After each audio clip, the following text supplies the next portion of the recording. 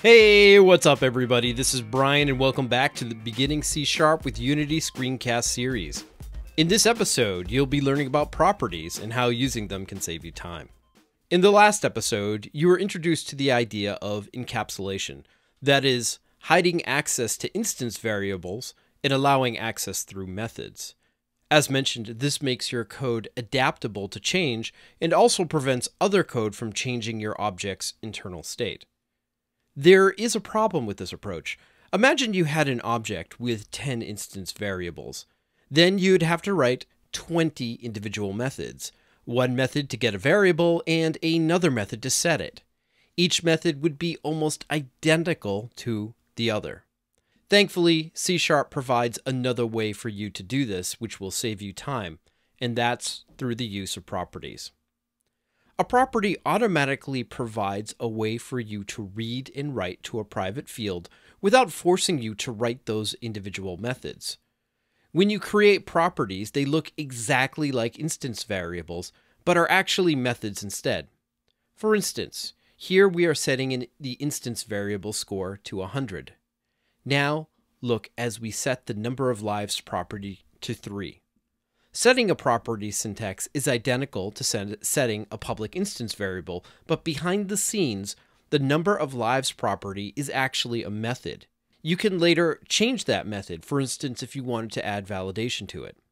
Here's how you define a property. First, you give it an access modifier, you give it a type and then a name, exactly as you've done before. Next, you provide a pair of braces. It is within these braces that determine how your property can be used. If you want outside code to be able to access the value, you would write a get followed by a semicolon. Next, if you wanted the outside code to be able to set a value, you write set followed by a semicolon as well. And that's it. You've defined your properties. You don't have to provide a get or a set. For instance, if you wanted to have just a read-only property, you could omit the set. If you want the property to be write-only, you could omit the get. The great thing about properties is that you can change their implementation. For instance, if you wanted to return a score adjusted by a modifier, you simply provide the code for get. In this case, after the get keyword, you provide a pair of braces that returns a value. Unfortunately, setting a value brings up a bunch of issues. When you override a setter property, you need to create a new backing variable. Otherwise, you create a recursion error. By referencing the property name in the custom setter, the property will keep trying to set itself a value. To avoid this, you create another variable to store a value. This is called a backing variable. This does prevent the recursion error at the expense of simplicity. The second issue is that when overriding a set value, how do you gain access to the value being set? Thankfully, C# provides a variable that contains the name for you, and it's aptly named value, like so. Finally, properties have one last disadvantage. By default, they do not appear in the inspector. So if you create a public property, you can't set that property inside of the Unity inspector. To actually get this to happen, you have to write your own code, which is beyond the scope of this tutorial. Okay, to demonstrate properties, I'm going to create a new script, and this is a new C# script, and we're going to call this properties, like so. So you can see here we have our class properties, and this is where we're going to display things out to the console, but I'm going to create another object, and this is, we'll just call this object bad guy. Like all bad guys, this will contain a simple point value. And we'll just call it point value like this, and we're making this instance variable public. This means any object can write to it. Now let's create onDisable.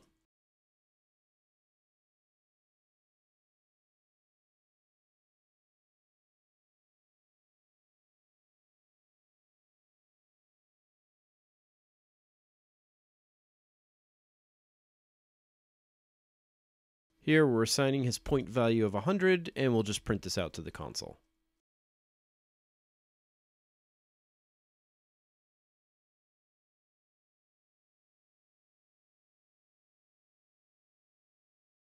Back in Unity, I'm going to select the cube here. We're going to remove the monster that's currently attached to it.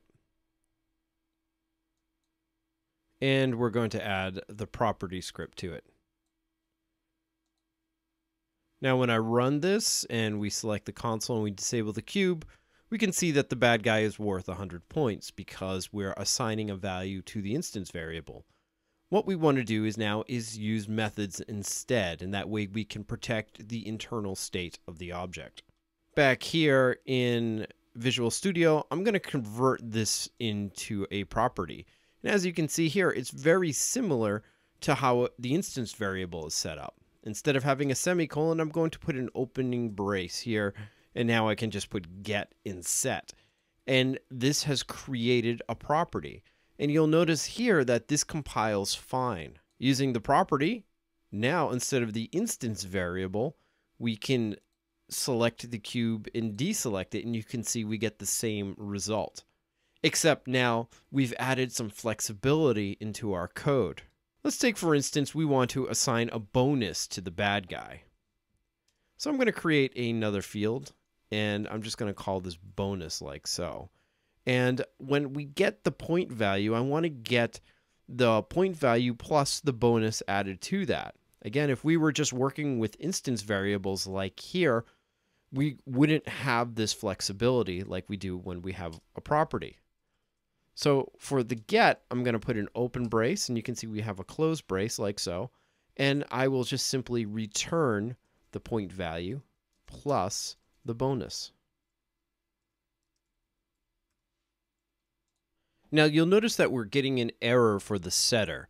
And this is because once you override one of the gets or sets, you have to override both of them.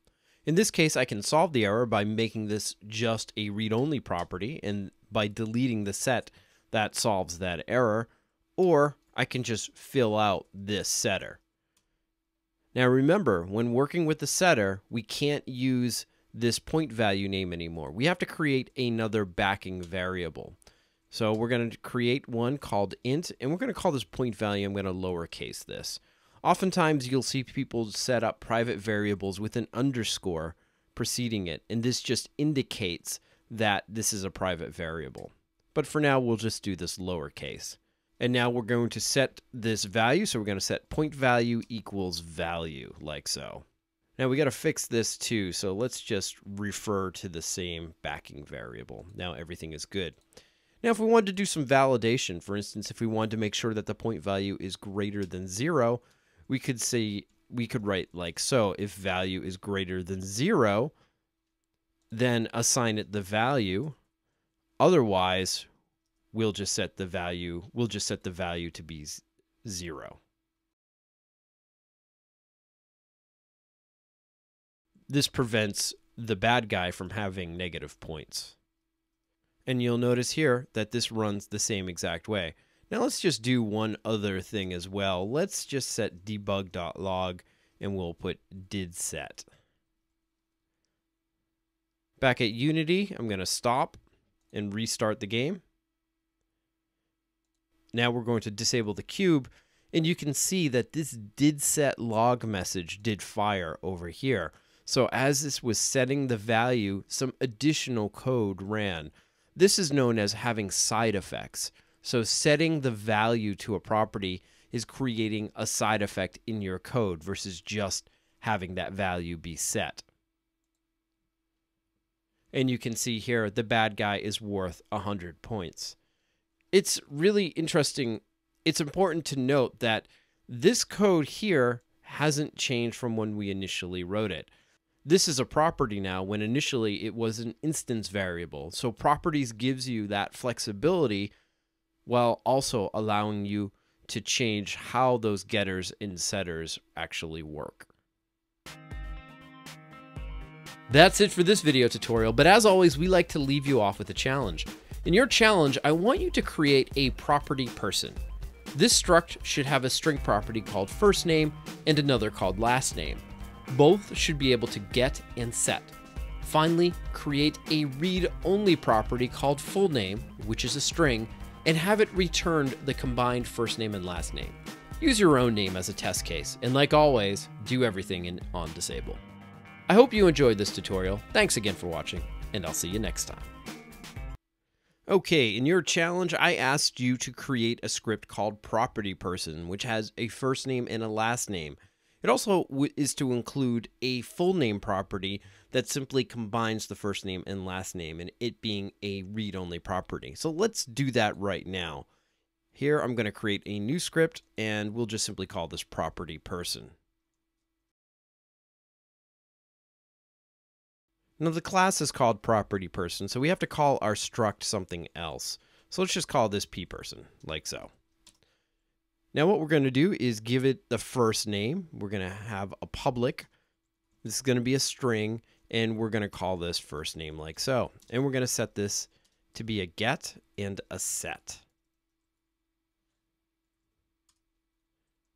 Now we're going to do a last name. And we'll also do this as a get and set. And finally, we're going to do a full name.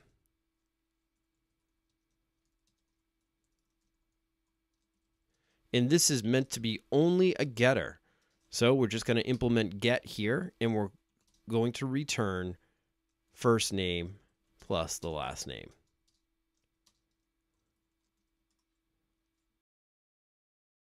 Now with that in place, we're going to come down to our property person here, and we're going to create on disable. Next, we're going to create a pperson, and we'll just simply call this person. And now I'm going to set the first name, and we'll say Brian, and we'll also set the last name, and that's Moakley. And with that, we're going to print out the full name.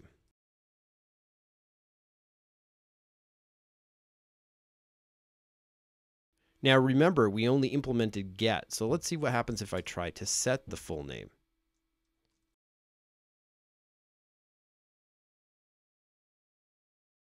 And you'll see right away we get a compile error. So we're going to delete this here. Okay, back in Unity, I'm going to remove this property script. Then we're going to add property person to the cube. Now we're going to run the game. With the console open, I'll simply disable the cube, and you can see here the full name is Brian Moakley.